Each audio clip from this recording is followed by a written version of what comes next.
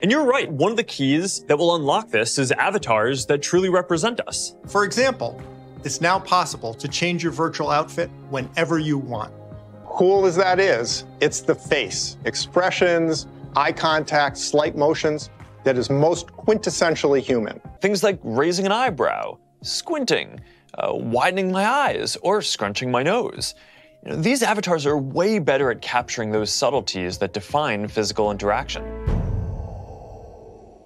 Hey everyone, it's good to be here today. Right now, we're at the beginning of the next chapter for the internet, and it's the next chapter for our company too. The defining quality of the metaverse will be a feeling of presence, like you're right there with another person or in another place. Feeling truly present with another person is the holy grail of social technology, and that's why we're so focused on building this. You're going to be able to get together with friends and family, work, learn, play, shop, create, as well as completely new experiences that don't really fit with how we think about computers or phones today. We're going to move across experiences on different devices, with augmented reality glasses to stay present in the physical world, virtual reality to be fully immersed, and phones and computers to jump in from existing platforms. We can already experience glimpses of the metaverse today through virtual and augmented reality, but this is just the beginning. Our hope is that within the next decade, the metaverse will reach 1 billion people, host hundreds of billions of dollars of digital commerce, and support jobs for millions of creators and developers. And importantly, enable better social experiences than anything that exists today. Now, this isn't something that we can or would build alone.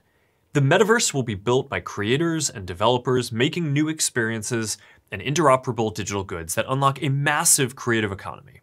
And of course, it's going to require big advancements in connectivity, compute, technology, and hardware to bring all of this to life. So we're going to be able to teleport anywhere and be with anyone no matter how far apart we physically are.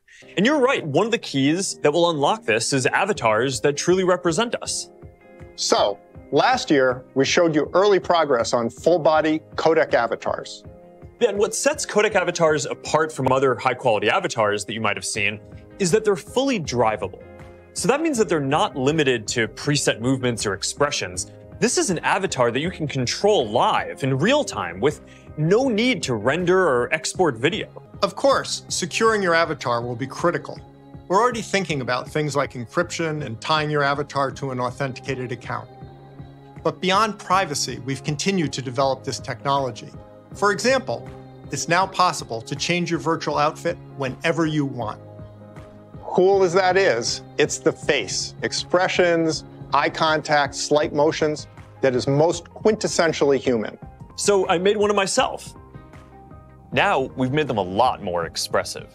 And not just simple things like looking left, right, up, down, but also the nonverbal cues that we rely on to communicate with each other and understand tone.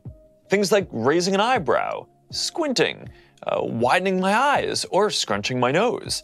These avatars are way better at capturing those subtleties that define physical interactions. They're just much more natural. And being able to control the lighting on the avatars adds another dimension of life to them. When we move the light around, you can see how it interacts with my hair, or reflects on my skin, and you can even see it in my eyes. Now, these are awesome, but they also take a really long time to generate. So we're working on something that's a lot quicker for people to use.